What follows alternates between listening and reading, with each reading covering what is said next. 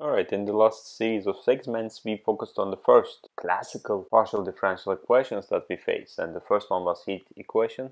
Now I'm going to go to the wave equation, but the good thing is, as you will see, the solution will be quite similar, the approach-wise. I have a string, so let me go ahead and draw the string. Okay, that the software really helped me. It was not a good line at all. And basically what I do is I pull this something like that as an example, and I may let it go, or I may push it up with some velocity, or I may pull it down, right? But the thing is, the length of the string is L. It can be a guitar string if you want to think about that way, okay? And this is stretched pretty tight between the 2 points on an x-axis. So I'm looking at this as x-axis. And let's just, for the convenience, to be consistent with the heat equation, let's just call these 2 points as 0 to L. And I need to assume that the vibration is in the xy plane, right? So this displacement is perpendicular to the x, and it's called the transverse vibration. So I need to do a couple of assumptions. They are not outrageous assumptions, but the string is flexible, reasonable, and the string is homogeneous. It's very similar to the heat equation. I assume that the rod was homogeneous. This is important. The displacement that I'm dealing with is small compared to L. Obviously, when I draw things, you can see I'm exaggerating, just like the simulation software such as ANSYS. When they showed you the result, they exaggerate the results. So it's the same thing over here. And if you think about the guitar, I mean, that's kind of, it's gonna snap, right? You cannot do that. So the point is, the vibrations is happening very small amplitude as opposed to the length that I'm dealing with over here. And very similar to this, I will say that this du dx, you see what du dx is the slope of this displacement curve, let's call it that way, is small, right? It goes along with the previous assumption. Tension, which I'm going to call this as T, okay, and let's write tension because I'm going to use this, it will be an important parameter, x tangent to the string, reasonable, because it's all associated with the movement that is perpendicular, the transverse vibration. And other thing is I'm ignoring the effect of gravity. G is negligible. So what I'm trying to say is I have this T, the acceleration that I get from that will be much higher than the gravity. So I will be able to go ahead and neglect the gravity. So if I am, constrained with these, what I will get is, I wrote this before in a classical boundary value problems case, but this is the partial differential equation I'm going to get, which I call as the wave equation. Okay, and up there 0 to L, and the T is obviously larger than 0. Okay, and I want to highlight this a squared is equal to T, which is tension, I wrote it up there, and the density, so that will be my A value. Okay, A is the speed of sound in the particular material. So how many boundary conditions I need? I have a second order with respect to the space, right? So I need 2 boundary conditions. How about the initial conditions? I needed 1 in the wave equation. Right now I'm going to need 2. The reason is that I have second order with respect to the time as well, just very similar to the space. Okay, so let's start with the boundary conditions. It will be very similar, so it will have this at 0, the displacement is 0, and if I have L, this is 0. Do you now get to see why when I was doing the heat equation, I call this U as opposed to temperature, T. U is temperature, right? But now U is displacement. So we want to be consistent because you will see that the equation will look identical. On the other hand, if I'm interested in initial condition, it's just customary to define it at T is equal to 0, which is fine. And again, this is exactly the same what I wrote, except that I need one more, and the one more will be the velocity at time is equal to 0, and I can say that this is, well, let's say t is equal to 0, g of x, another function that I don't know. Okay, g of x can be 0, right? But that's beyond the scope. So let me make the most general solution, and you can go ahead and find more specific solutions yourself. Okay, what do you think I'm going to use as the approach? Well, you know it. It's called separation of variables. We have done this multiple times. Okay, and I'll go a little bit faster this time around. Rewriting that, it's going to be a square So it's going to be x double prime t will be equal to xt double prime. Okay, and what I will do is divide both sides by a square xt, so I can separate things, and you will see when I do that I'll get x double prime divided by x, so which is only a function of x, and the right hand side will be t double prime divided by a square times t. So very similar argument that I did. This is only a function of x, this is only a function of t, so that the only reason why they can happen is that these two must, or this equation must also equal to a constant, and we call this the separation constant minus lambda, and this will yield two ODEs. You know it's very similar. The first one actually will be identical to what I have covered in the previous heat equation.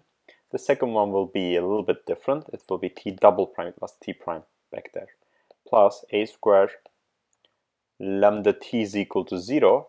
So I need to do this with initial conditions because this is a function of time. I need to do this with boundary conditions because this is a function of space.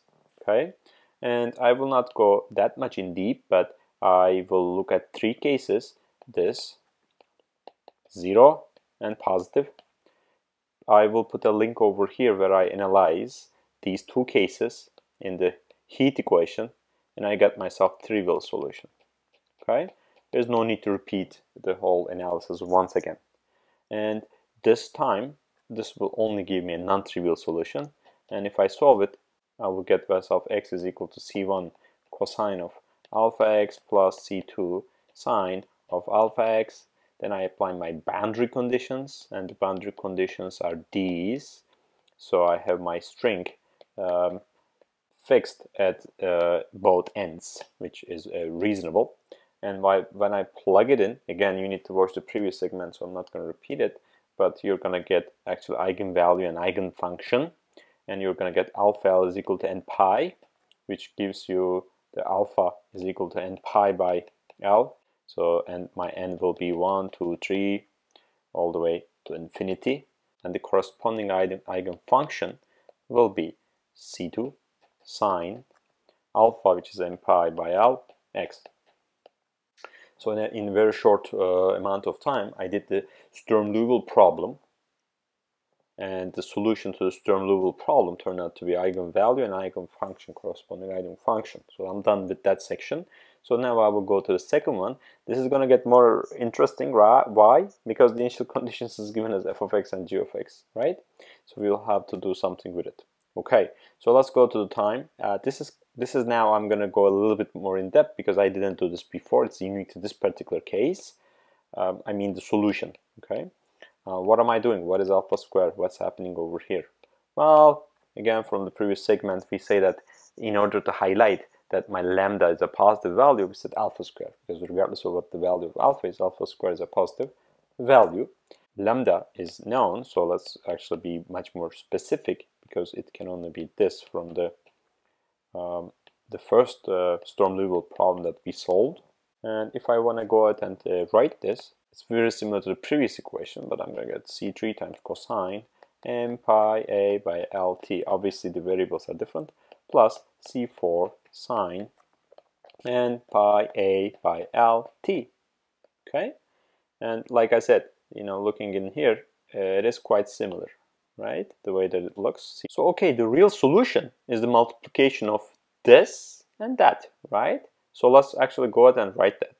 This is a function of n, so I'm going to write the nth term. So let's write this way: un will be equal to c2, I'm simply repeating, n pi by lx times what I see over here, c3 cosine of n pi a by lt plus c4 sine n pi a lt. And I'm going to call c2 times c3 to be an, okay? And I will call c2 times c4 to be bn. And if I write now, this is my nth term, I have to sum over from 1 to infinity. If we do that, you're going to see that my u, x, t will be this.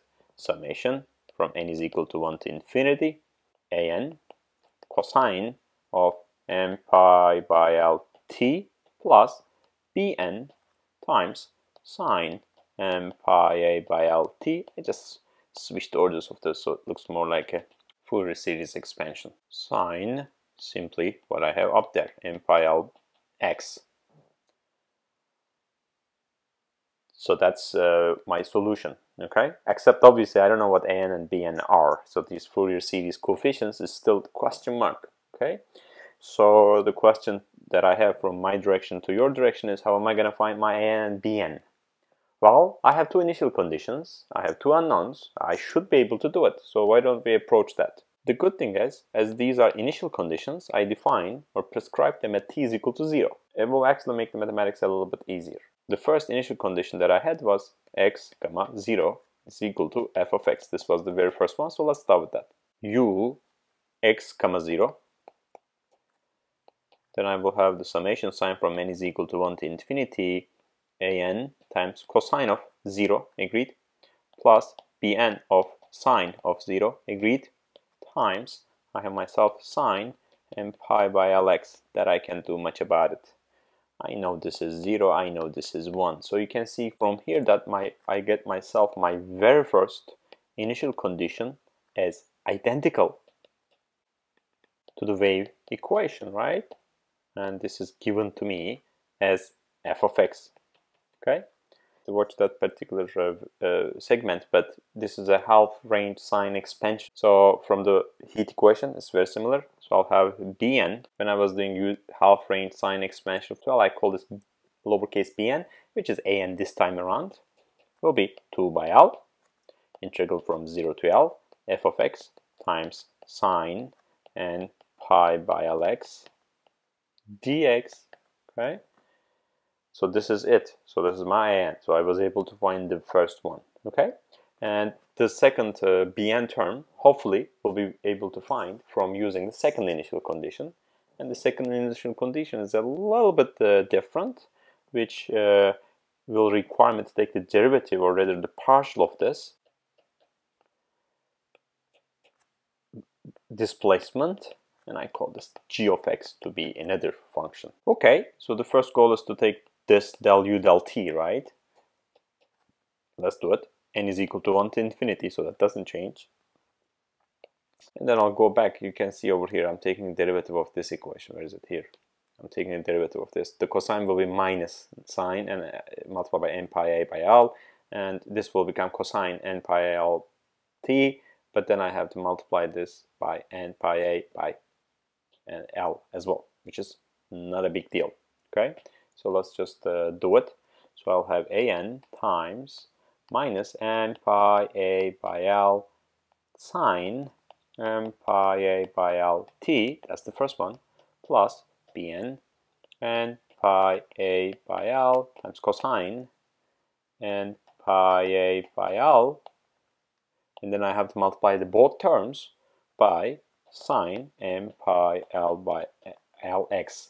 Why don't I do anything about this term when I'm multiplying, right? So let's be clear in here. These are multiplied.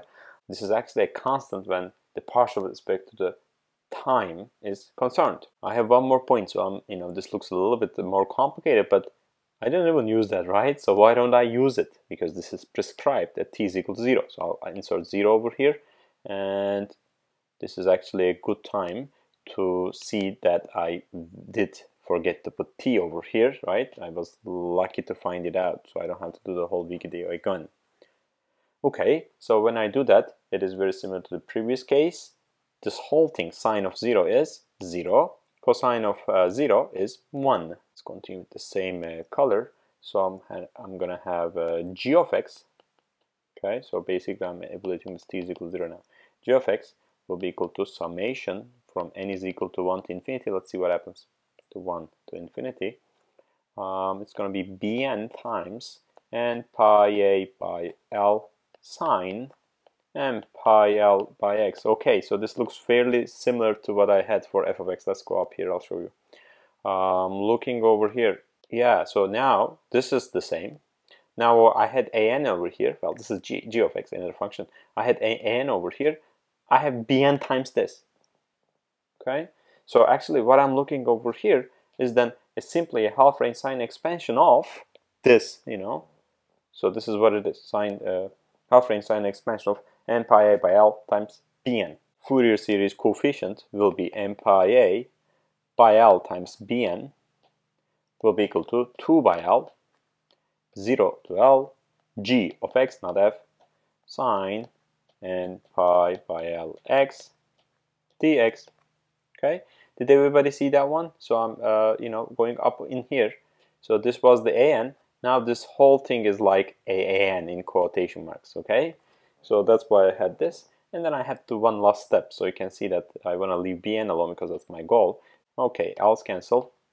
2 by n pi a integral 0 to L g of x times sine n pi by L x dx. So just to summarize what we have been doing, you can see, where is it? It's right over here. So the goal was to write this. So I'm gonna rewrite this down there, and I also will write what my an is, which is over here, and what my bn is, so that we can refer to this when I solve questions. So we can do fairly fast. Ux comma t will be equal to summation from n is 1 to infinity, and in parentheses an cosine of n pi a by L t plus bn sine n pi a by L t times sine n pi by L x, where